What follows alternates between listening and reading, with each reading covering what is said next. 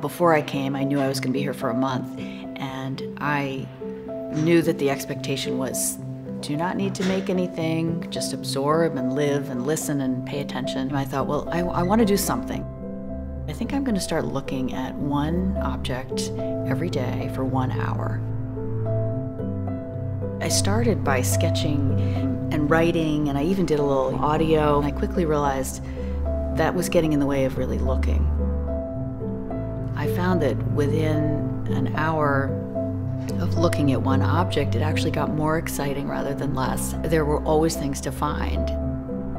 I think, of course, the one that probably is in my mind so deeply embedded is the Botticelli Virgin and Child.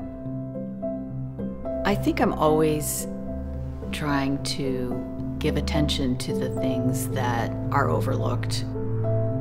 I spent most of my time inside the walls of the museum because I didn't feel the need to go see all of the sites. This was my time to really be here.